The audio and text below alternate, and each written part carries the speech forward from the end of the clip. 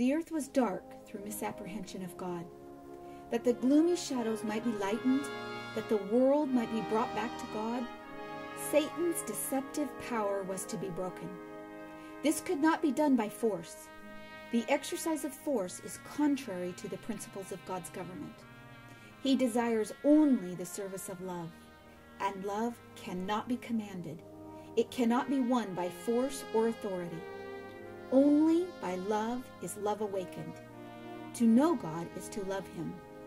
His character must be manifested in contrast to the character of Satan. This work only one being in all the universe could do. Only He who knew the height and depth of the love of God could make it known. Upon the world's dark night, the Sun of Righteousness must rise, with healing in His wings.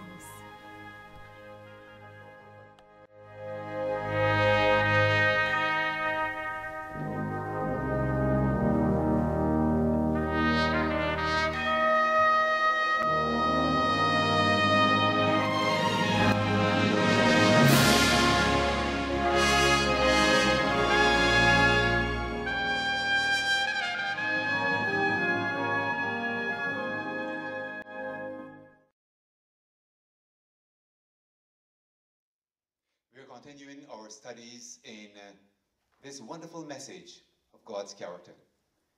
We had been looking at the knowledge of God in Jesus Christ, in this great controversy, how He deals with sin and sinners.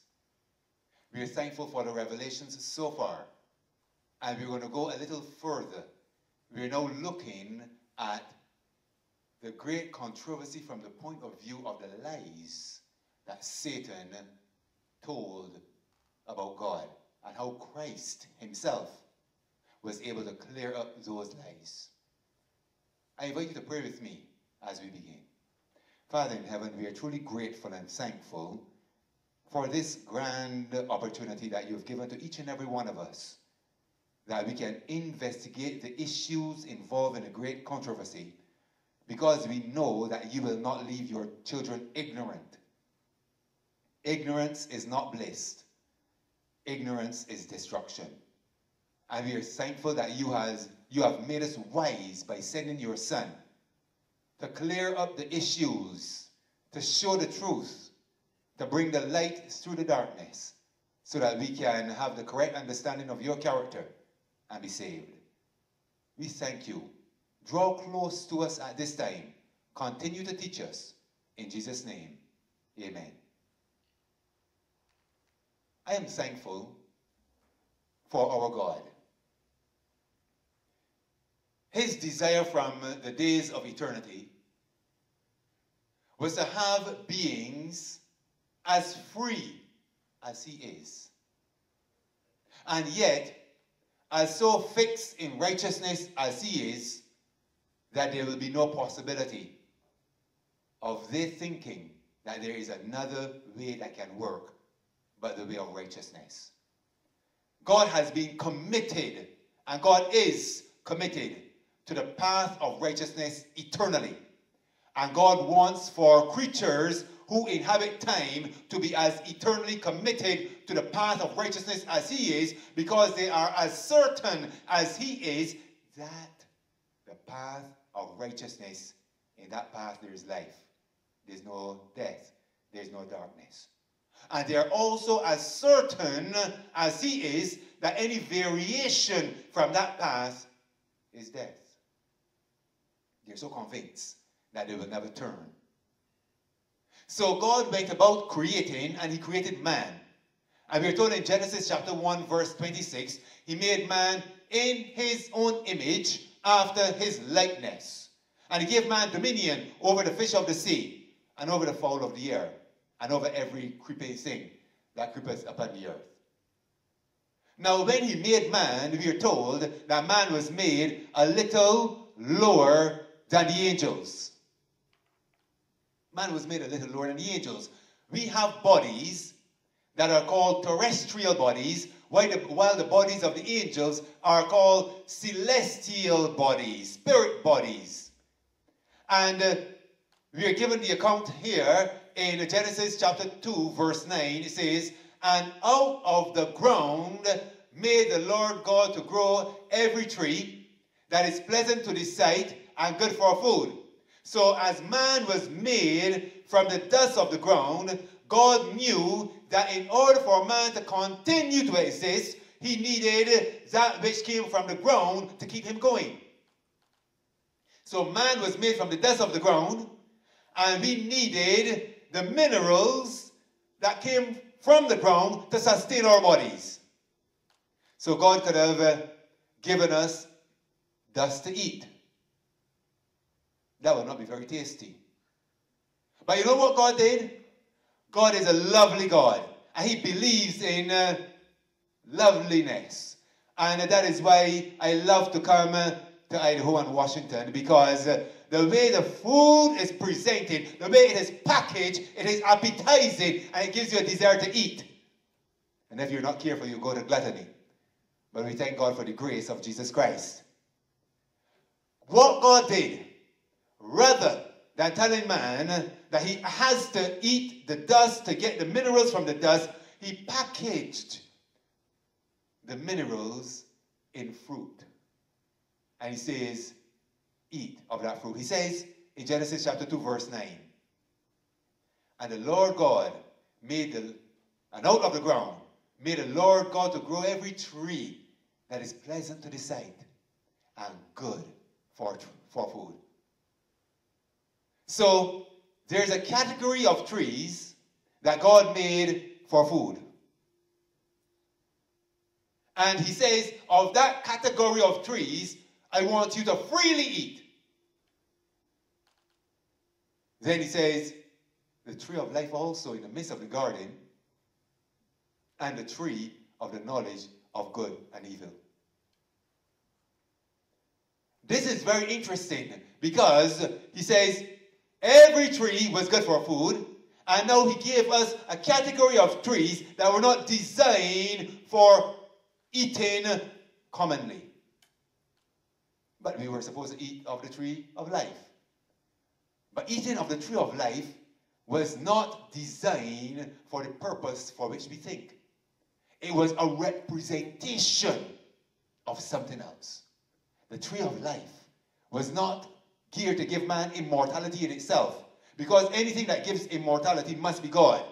And if we think that the tree itself can give immortality, then we are saying that the tree is God, and we therefore become heathen, worshiping nature. So there's nothing immortal in a tree.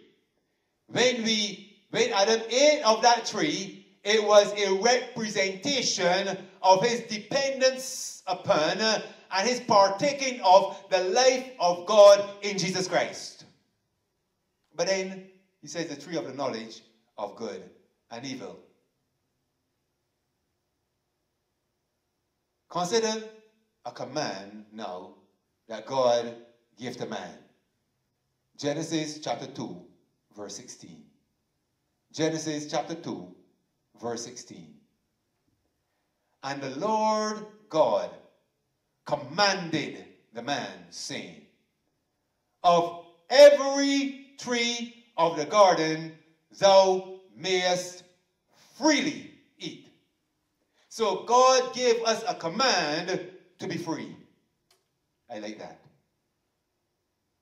That is one of the first, most beautiful gifts that God gave to humanity.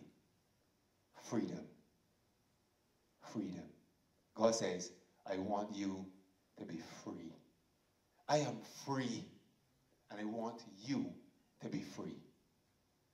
However, your freedom really can only be maintained within the context of certain boundaries. The boundary of freedom is righteousness.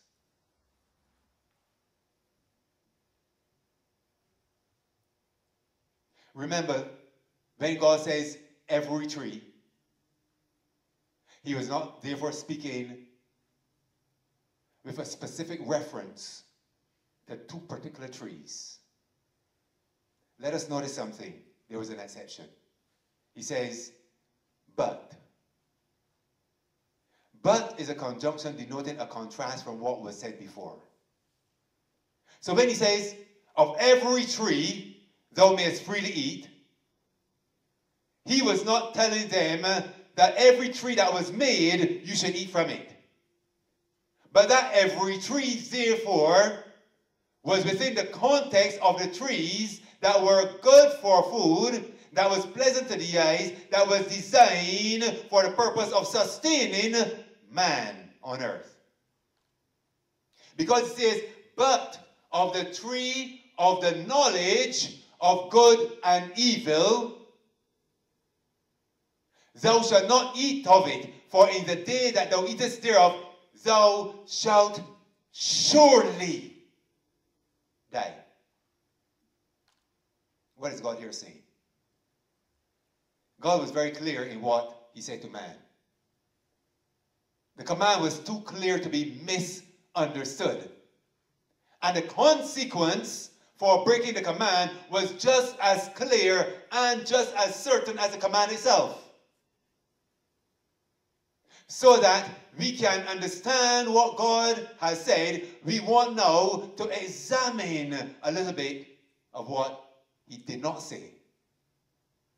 Because sometimes it is in looking at what was not said that you can more clearly understand what actually was said. Now, God said that if man ate of the tree, he will surely die. Did God mean by this that if man sinned, if he disobeyed God, if he ate of the tree, that he will cause him to die? Did he mean that? You see, at the very beginning, God informed man of the consequences of sin, which is death. Romans chapter 6 verse 23 says that the wages of sin is death. So at the very beginning of man's existence, God says, I have given to you freedom. But within the context of freedom, there is righteousness. There's obedience. And therefore, your freedom will only be maintained so long as you are walking in righteousness, because it is sin that brings into bondage. So, God did say that death will come at the very beginning. The big question is, how will man die if he disobeyed God? That is the question. There are those who believe that when man sins, that in order to get rid of sin, God has to arbitrarily intervene by killing a man to get rid of sin. Did God mean that? Did God mean that if, Adam, you disobey me, it is going to cause me to come against you and to take the life that I have given to you because you have offended me? Now, if that was God's way of dealing with sin, I think that God would be a rather unfair God. Why? Why? Man was not the first sinner in the universe. And if God meant by telling Adam, if you sin, I will take away your life, then why did he not take away Satan's life when he sinned? God would have been unfair. For sure we know that God is not the executioner of those who sin against him. The very presence of Satan and all of his angels in this world is a demonstration that God does not kill the sinner. And it is a demonstration that God will not win the great controversy by snuffing out the life of his enemies. Clear demonstration. A man decides that he's going to rape and kill 10 women. Is that bad? Yes, that is bad. So, in order for God to prevent that man from doing that, he has to kill him. And yet God turns his eyes from men who have committed genocide, massacres. And God turns his eyes from Satan, who is responsible for the death of 1/3 of his angels, and for the whole world who have gone into sin. Why would God therefore deal with one puny man that can only affect a small circle and will not go against the kingpin? It reminds me of drug lords. They are up in the high and mighty places, and they have their little pawns out there, and their little pawns out there, they are the ones who are getting put in prison, and the drug lords are on the loose. That is the problem that we are having in our world, in believing that God has to kill a man to get rid of sin. If he had to use that method to stop sin, if God were to use the method of killing the sinner in order to get rid of sin, God is a big, unfair being, because God could have stopped it at the very beginning. As soon as Satan sinned, God could have gotten rid of him. And therefore 1/3 of the heavenly angels would not have fallen, and man would not have fallen through his influence. And therefore, if God did not kill Satan, the first sinner, at the beginning of the great controversy, in order to get rid of sin, why would he therefore have to employ that method at the end of the great controversy? It does not make sense. The issues, therefore, more important to be understood, rather than God killing the sinner to get rid of sin. More issues in this great controversy. We are told Christ came to earth for a reason. What was that reason? To destroy the works of the devil. You see, God is not dealing with men, he's dealing with a philosophy. And the philosophy is that in order for you to live, in order for you to be happy, in order for you to be exalted, you have to be your own God. You don't need God. That is what Satan sold to the angels in heaven. That is what he sold to Eve and Adam in the Garden of Eden. And that is what he's selling to the world today, that they can be their own God. And Christ, rather than exalting himself, destroyed the works of the devil by stepping down, by humility. That is what wins the day. Not how powerful we are, but how humble we are. It is not power that wins the great controversy. It is humility that does it. God does not kill the sinner. If God kills the sinner, he should have killed Satan long ago.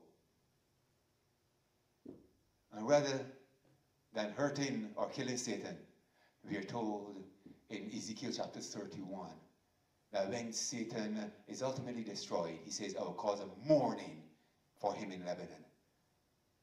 Reminds me of a wonderful story of a man that people looked upon as foolish. That was David. Absalom came against David, and David ran from his throne. David said, I would prefer leave my throne rather than blood being shed in the capital of the city of the Lord. David left his throne and was in the wilderness, and his son parading. And then the time came when the tables were turned. And rather than David saying, ensure that my enemy is destroyed, David is seen as saying, save the life of the lad. And when he heard that his son was dead, he mourned and he wept and he wept. That is a revelation of the character of God. That is a revelation of how God dealt with Lucifer. That's a revelation of how God deals with every single sinner. Save the lad. But if he's destroyed, God weeps. He weeps. He weeps. He does not stand towards the sinner as an executioner. I like this statement here. Wonderful book, the great book, Great Controversy, page 36.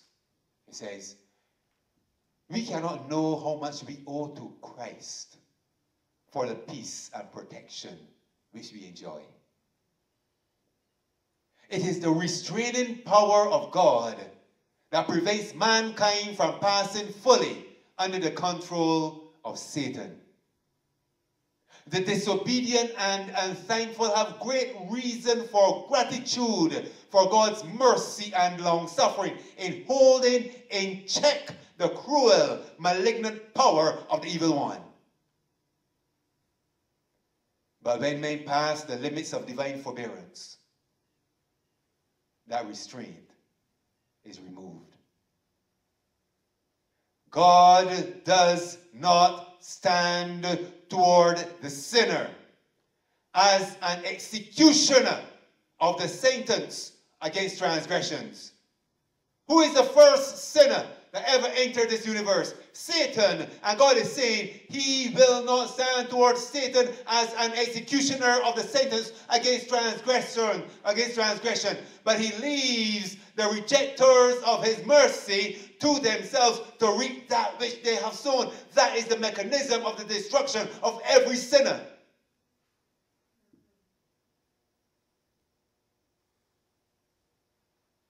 Every ray of light rejected, every warning despised or unheeded, every passion indulged, every transgression of the law of God is a seed sown which yields its unfailing harvest. Whatsoever man soweth, that shall he also reap. If you sow to the flesh, you shall of the flesh reap corruption. And if you sow to the Spirit, you shall of the Spirit reap everlasting life. That is the justice of God. Every transgression of the law of God is a seed sown which yields its unfailing harvest. The Spirit of God, persistently resisted, is at last withdrawn from the sinner, and then there is left no power to control the evil passions of the soul, and no protection from the malice and enmity of Satan. Even Satan himself will be left to the consequences of his own choice. So when God said, in the very beginning, at the very outset of man's existence on earth, in the day that you eat, you shall surely die. God gave the certainty of death that will come to the sinner. But the thing is, God had a plan, praise the Lord. And his plan, what was his plan? His plan was to take the death of the sinner and set the sinner free. Give him freedom once again. Freedom of choice. Freedom to live. Freedom to love. And freedom to enjoy life. That is what we have in Jesus Christ.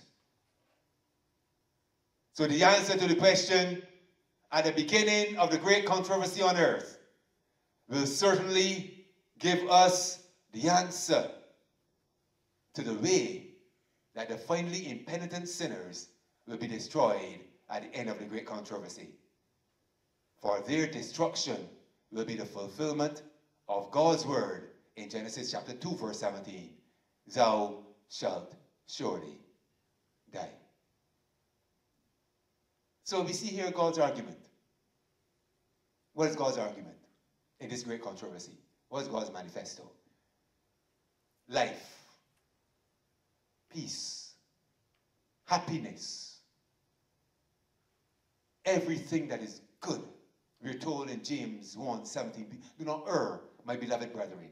Every good gift and every perfect gift is from above, and cometh down from the Father of lights, with whom there is no variableness or shadow of turning. He does not turn from giving good gifts. And if he gives death, that means death is a good gift. But it's not. Death is one of those things manufactured by Satan's kingdom. So we see God's argument. we see what God has for each and every one of us. We see God saying, if you move away from the path of righteousness, you will die. Because, as we are told in Proverbs chapter 12, verse 28, in the way of righteousness is life, and in the pathway thereof, there is no death. So we are thankful very much for what God has given to us in Christ. He has given us life. He has given us health. He has given us peace. He has given us happiness. He has given us everything that is wonderful. Because he himself is everything that is wonderful. But if we move away from God, we are certain that there is death. So in Proverbs chapter 28, verse 12, we see that there is absolutely no death in the pathway of righteousness. We see God's argument now. What is Satan's argument? What is Satan's thought?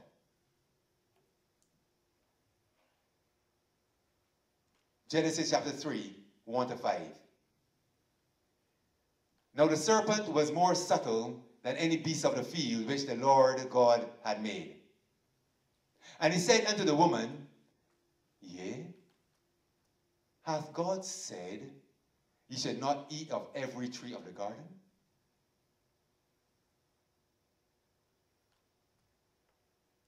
Verse 2. Now notice Satan's argument here and how he began. Yea, hath God said, Ye should not eat of every tree of the garden? The reality is, God did not say this. But what Satan did, he suggested to Eve's mind a thought that included the tree of the knowledge of good and evil in order to draw her into argument with himself. That is Satan's first ploy. Let us not enter Satan's territory and presumptuously go on Satan's ground and seek to enter into discussion with him about God's work. Because I know that there are many people who believe that they have to go into the kingdom of the devil and fight with the devil. And it reminds me of the 7 sons of Sceva. They saw Paul and Silas being used by God in a powerful way, even in casting out devils. And they decided that what they're going to do, they want to do the works of Paul. And they knew a home of a man that had a demon. And they went down into the home of that man. Went on Satan's ground. Not sent by God. And these were Jews. Not sent by God. And they decided that they're going to go in a place where Satan has the ascendancy. Going outside of the protection of God. To do God's work. For their own glory. And when they went into that man's house, they declared, I adjure thee by the God of Paul to come out of him. The demon looked at him. Paul, I know. Cephas, I know. Jesus, I know. But who are you? And we are told that that one man that was possessed by a demonia took those 7 men and stripped them of all their clothes and beat them black and blue. And they were running naked down the road. I'm saying that when we go on Satan's ground unprotected by God, not sent by God, we will be beaten by the enemy black and blue. You can't win in a warfare against Satan. You can't win in a discussion with Satan. Even Jesus himself had only one thing for Satan. It is written. Get thee hence. That's the only thing that Jesus had for Satan. No controversy. You see, this work of the gospel will not be carried by argument, but by a demonstration of the life, by a demonstration of the power of God in your behavior. So we are not called to enter into Satan's territory. Eve went into Satan's territory. And when she went into Satan's territory, she parlayed with the enemy and discussed with the enemy. Let us stop parlaying with our feelings. The flesh is the enemy's ground. Is that true? Yes, the flesh is the enemy's ground. And whenever we parlay with the feelings of the flesh, we are actually giving Satan the ascendancy. Don't parlay with the feelings. Allow the intellect, the power of God in the intellect to so mold the will that you make a decision on God's word and not upon the feelings of the flesh. That's why we always lose.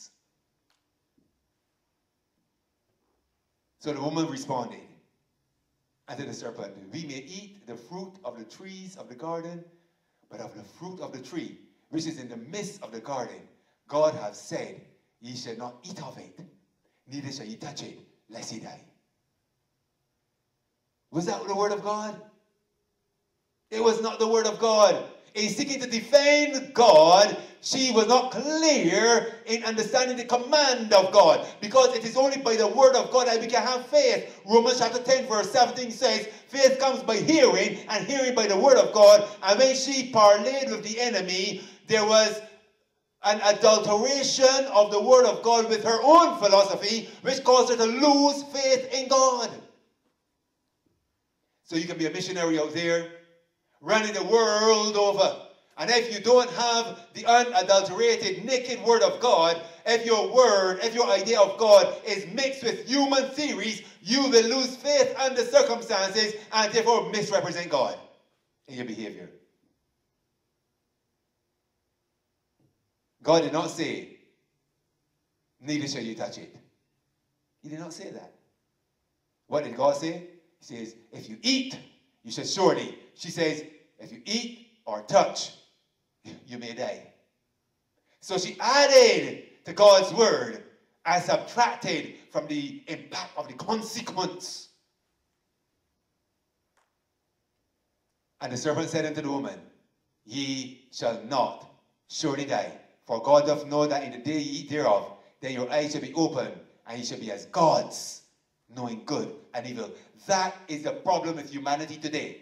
They are believing Satan's sophistry that they can rise to a higher plane of existence, that they can know for themselves what is right and what is wrong. They don't have to depend upon the word of God. That's why he says, you should know good and evil. You can determine what is right for your life, and you can determine what is wrong. You can discern it because you have that innate ability. God is saying we cannot determine what is right and what is wrong. We are not God. We need the word of God. God's word is our only safeguard. God's word is the only power that can be used to generate faith within us so that we can live a life acceptable to God. I thank God for the power of his word. And I thank God that he has shown us clearly what the truth is. And we will see as we go further the reality of what Satan was actually saying regarding the character of God. But at this time, we thank him for revealing himself to us in Jesus Christ. We don't have to fight against Satan. He says, whenever Satan comes, submit yourself to God, resist the devil, and he must flee. Let us pray. Father in heaven, we are truly thankful for the power of your word. We are thankful that in Jesus Christ, we have the true understanding of the issues involved in the great controversy. We have in Jesus Christ the reality that you do not have to kill the sinner, but that the death comes to the sinner by separation from your righteousness. Our prayer is that you will teach us, guide us, direct us. Let us not believe Satan's sophistry and his lie that we can know what is good and what is evil in ourselves, but that it can only be found in the word of God. That word, generating faith within our hearts, will save us into your kingdom. We thank you. In Jesus' name, amen. Praise the Lord.